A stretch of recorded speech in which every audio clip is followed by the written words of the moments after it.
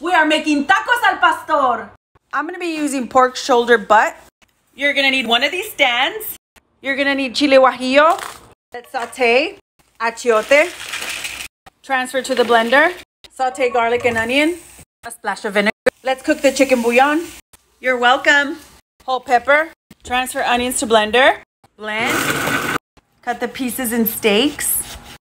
Just like this. Add a piece of pineapple. Add the sauce to the meat. Add onion. And you mix. Orange juice. Cover with plastic. And we're gonna marinate overnight. Clavos de olor, and these are whole cloves. Ground.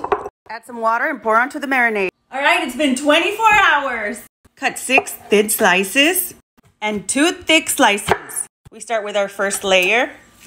Let's go to the grill. Heat the grill. Just start stacking them up with small pieces first. And in between, we add pineapple. Top it off with the pineapple.